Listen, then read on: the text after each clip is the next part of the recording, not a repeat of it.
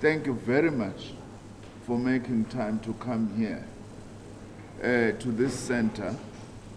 And in a way, this actually can be regarded as your nerve center of what is actually going on in what we are trying to do to fight this war against COVID-19.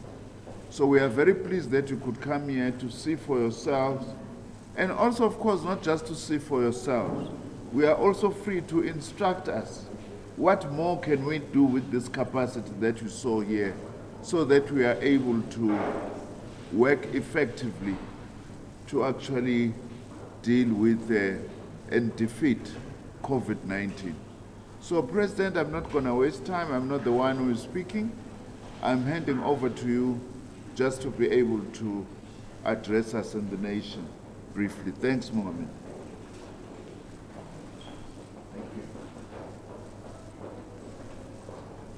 Thank you, Dr. Nzimande, and ministers and deputy ministers who are here. It's an absolute joy to have spent the past few minutes here at the CSIR, which is the home of our brain power from a science and technology point of view. And I'm delighted to have come here because this is where a platform of enabling the nation to deal with COVID-19 in a technological and a scientific way.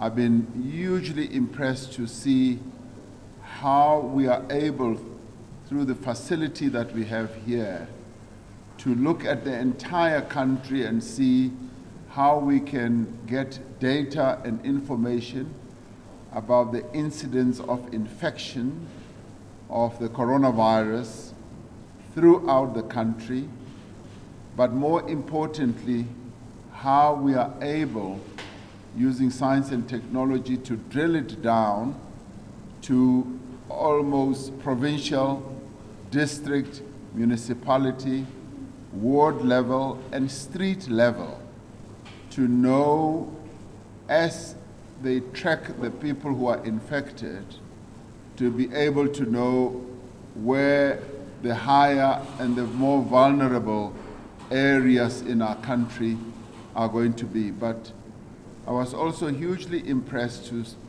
know that through one of our partners, through Vodacom, who are going to distribute to our health workers lots of telephones, mobile phones, that are going to have the apps. And here is the CEO of Vodacom coming to demonstrate and give us the phone that is now going to be used by our health workers throughout the country. 20,000 of them will have this phone with an app that will enable us to get the data right to this center here at the CSIR in real time. As they input the data, as they screen our people, get all the information, it appears immediately here, and then through this they'll be able to direct people for testing to hospital and places like that. So we are immensely grateful that we do have partners who are coming forward to assist us in this fight against coronavirus. And I'd like to thank Mr. Shamil, the CEO of Vodacom, for lending a hand and giving support to the nation through the distribution of this 20,000 phones. We said we would be engaging 10,000 health workers. Now he is saying we should increase it to 20,000. And that's precisely what we are now going to do. Thank you very much for your support and assistance. Thank you very much for the phones as well. Maybe you want to say a few words. Thank you. When we got the call, the coronavirus, as you know, had devastating impacts all over the world. So when we got the call from government to step up and to help, that's exactly what we've done. And the phones is just one way in terms of which we're trying to assist government with this big issue that we're faced with. So the 20,000 phones will come with minutes, 500 minutes and 5 gigs of data that we will also provide to health workers to be able to get the information back after the scanning in real time. So this is just one of the efforts. We're also trying to help government in supporting with big data analytics on the one side, and Mr. President, also on the Vodacom eSchool platform, which is available in all 11 official languages. All the syllabuses from grade R to grade 12 is there. It's all completely free, and has also videos and tests and so on that's available as well.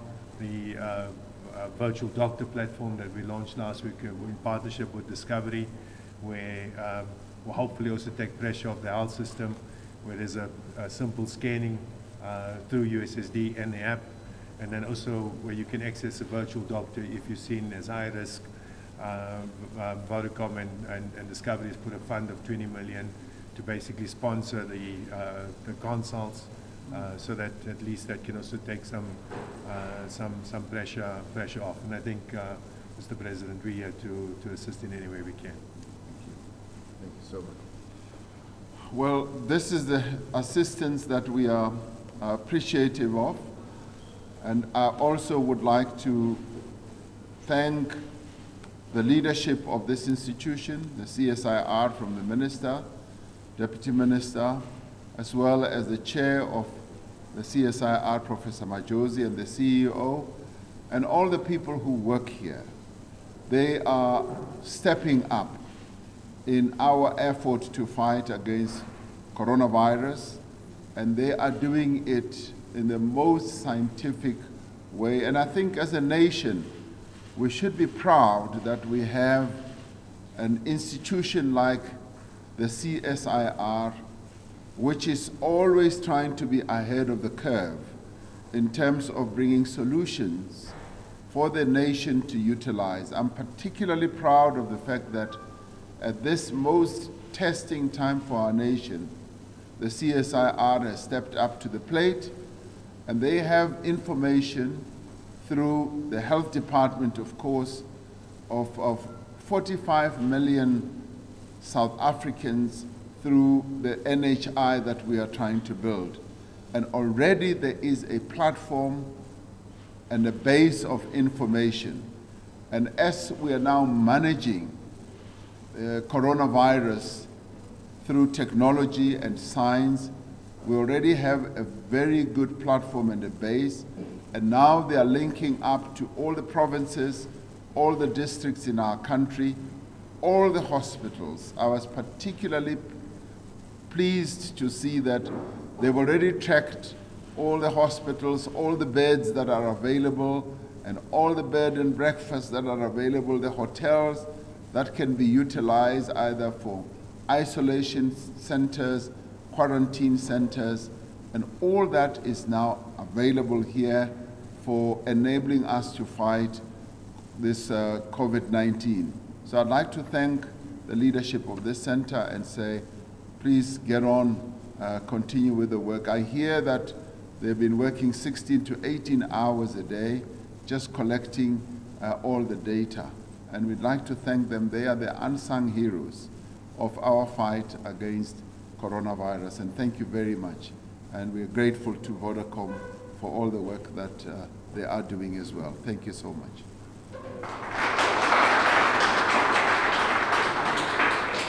Thanks. I'd like to invite the Deputy Minister of Health.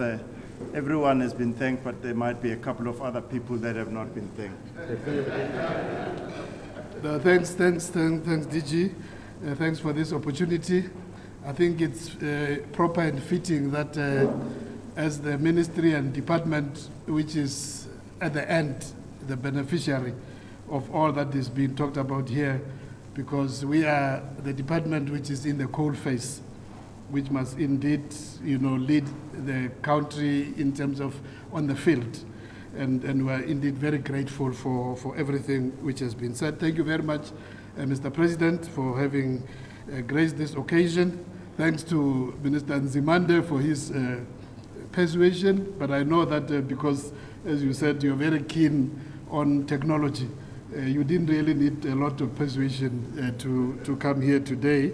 But we also overall thank you for your leadership in this fight, as already acknowledged by the WHO, acknowledged by other leaders of various institutions in the world, that indeed we're very pleased to be benefiting from your foresight in this fight against this invisible, very, very dreadful enemy.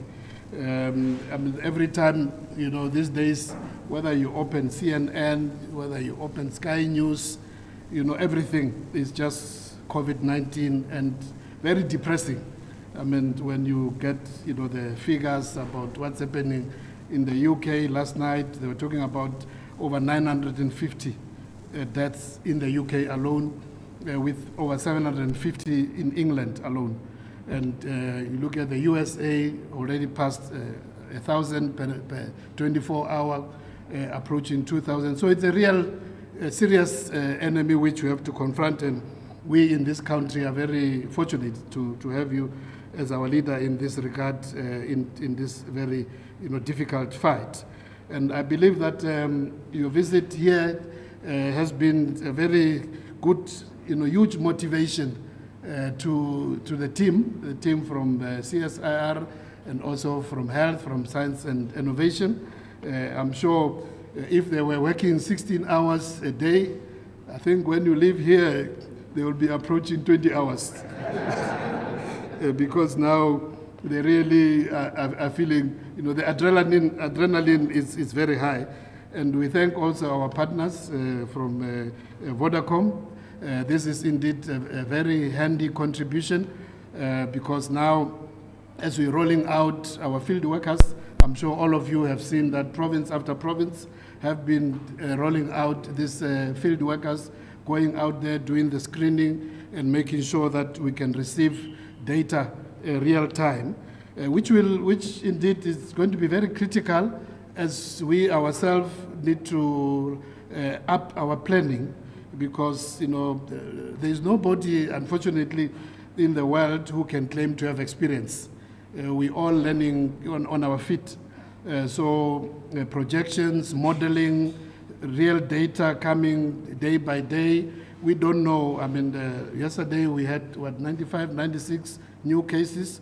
If you ask me the figure for this evening, I have no idea. It can be lower, it can be double. We have to depend on models, but at the end, all this at the end of the day is going to help us to really plan and help Mr. President in terms of you being able to lead the command center and also the entire nation in terms of how we proceed forward. We're also thankful to other partners in terms of the NICD, which is very key, National Health Laboratory Service, our private labs, and all those for their cooperation, because without that cooperation, this will not be effective. We depend on their input into the system. So in conclusion, I just want to assure you, Mr. President, that indeed working together with science and technology, we will do everything possible to support this team to make sure that their work indeed becomes very effective, and every day that there's improvement, so that it can really help us to put the country in a better space in terms of planning, in terms of implementation. Again, thank you very much, Mr. President, for your leadership and your visit here. And I'm sure the photos which have been taken just at the end of the visit there, each one of the team members will hang in the front entrance of their homes, so that everybody can see that the President appreciates the work which they are doing. Thank you very much. So we've come to the end of this session. I'm told by the Office of the President that they would like to ask that we release the President at this point because he's got another engagement. So may we please then stand and allow the President and the ministers to leave.